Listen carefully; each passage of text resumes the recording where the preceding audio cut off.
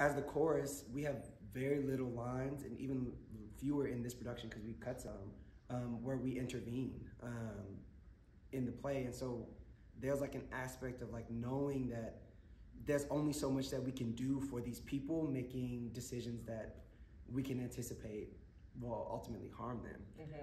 And so I think that, and I'm gonna pass this to you, maybe because I think you said this during the process and after, is that like it sort of evolved into sort of like people, like the chorus commenting on the action. So we became like these witnesses, and then when we stepped into these odes, then we became sort of mouthpieces for ideally what, not ideally, but potentially what the audience is also feeling. The chorus is there to